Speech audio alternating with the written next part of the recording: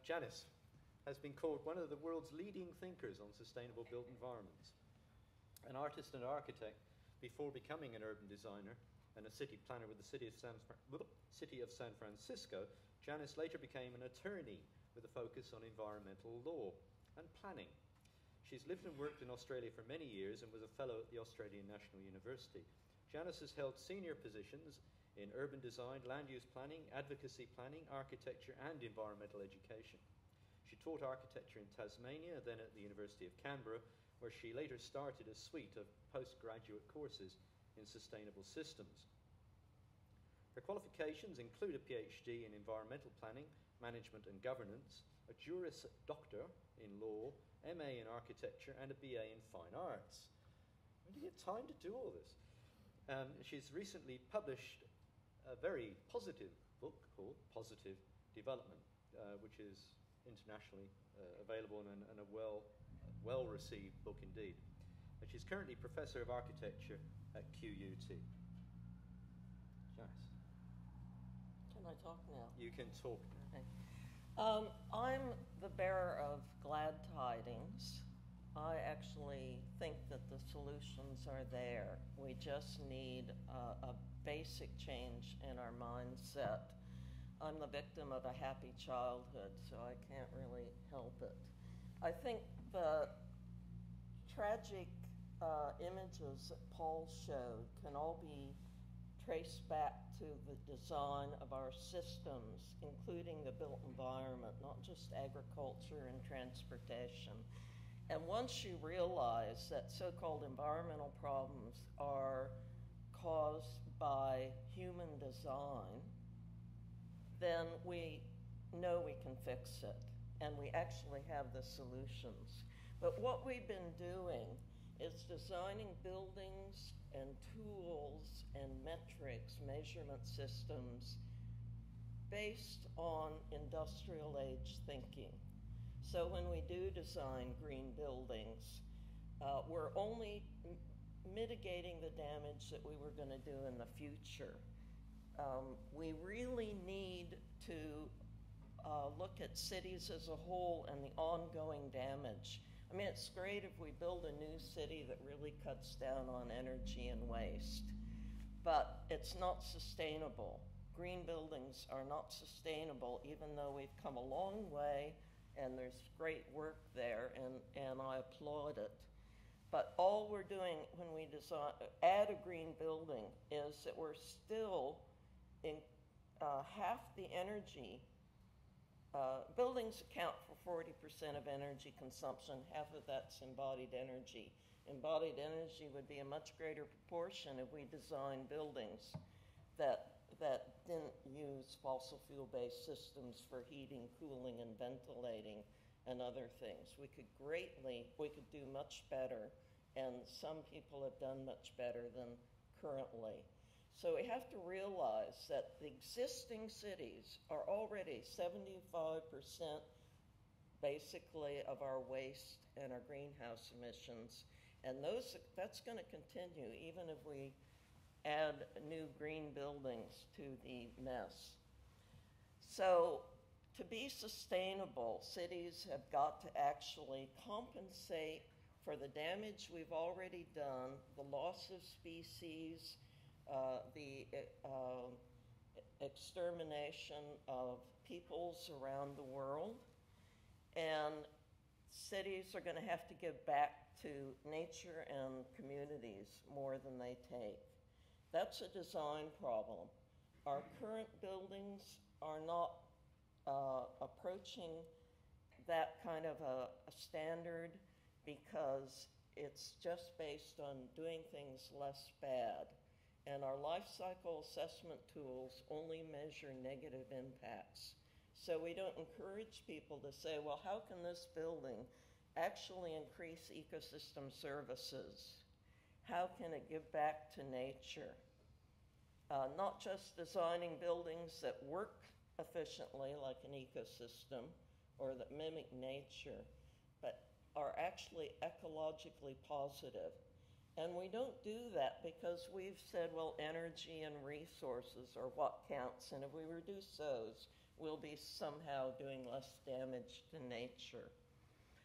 That's not sustainable. So we can design for ecosystem services. So what I call positive development is where you're actually increasing the ecological base of regions by changing our cities, by ecologically retrofitting them, not just for energy, but with ecosystems and ecosystem services in mind. So buildings not only clean the air, produce clean water, soil, food, and energy, but they actually support the pre-settlement ecological base. I say pre-settlement because that's the only real benchmark we have. All our work has been on efficiency of inputs and outputs, not looking at total resource flows and how we can reduce those through ecological retrofitting. So positive development means increasing the life support system. It means design for ecosystem services, but it also means designing environments that increase the public estate, so the means of survival. You're not going to have a democracy if people don't have water and food. We've been designing cities that are dependent on linear roads, wires, ducts, and pipes, and they get cut off in an environmental catastrophe that's basically been caused by our own systems design. So we need to make cities that are safe and secure, even in an emergency, and not have these atrocities like we've had in Haiti and in Pakistan. Now, retrofitting uses a lot less embodied energy and resources, but it can create much more fascinating livable designs, and it pays for itself.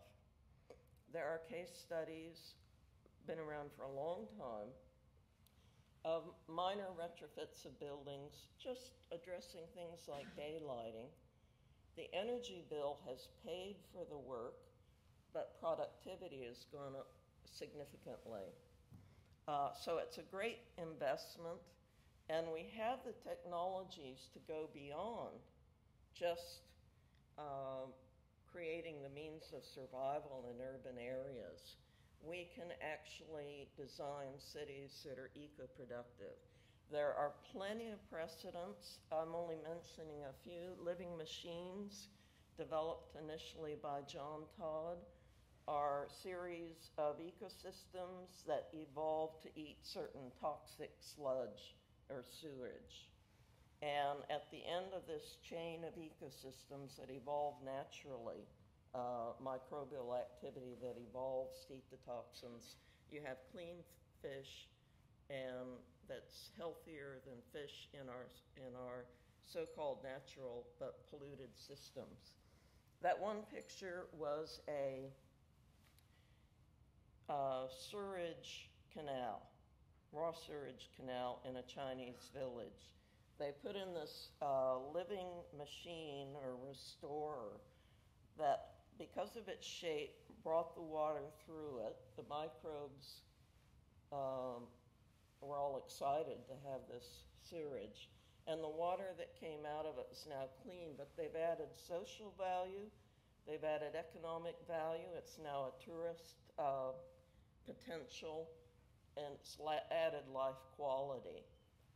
So it's net positive in the sense that it's eco-productive and adding value. And there are lots of examples. Mushrooms have been used to clean up toxins. They transform the toxins chemically so that there's no buildup of heavy metals and things like that. And that's that lower image, yeah? Yeah, that's the image there of a lot of work's been done in British Columbia on mushrooms, and safe insecticides made from mushrooms are on the way. And the other image is of a self-contained interior system that treats waste, produces vegetables, grows fish, and produces biofuels. I've got too many examples, really. When we take, most of our cities are not exciting central business district, casinos. They're actually run down, semi-abandoned urban areas. They could be retrofitted in various ways, like wrapping an ecosystem around the building that increases the lifespan of that building, but has all these ecosystem services in the green scaffolding, like heat storage and circulation, vertical wetlands that clean the water, food production. This is just an image, of course, but it's something that could be done, and in fact, we have engineers have certified this system. You can go on. So, you could conceivably, on a lower level, have, living wallpaper, displays of life forms that are greatly underappreciated.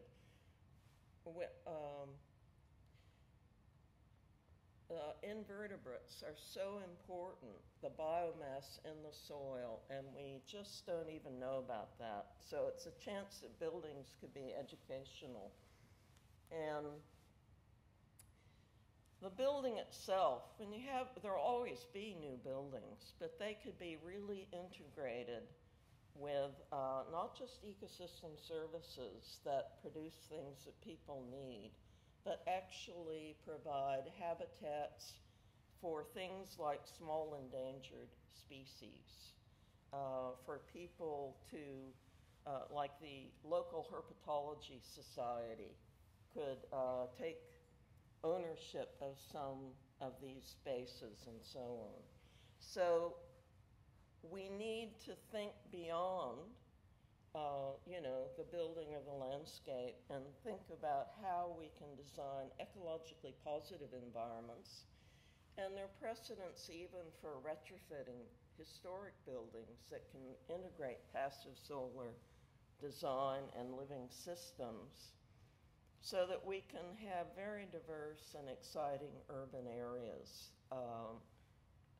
while keeping our cultural heritage, not displacing people, and making really very nice environments that pay for themselves through the energy, resource savings, and greater productivity and health. Is that it? That's your last slide? Well, thank you very much. So,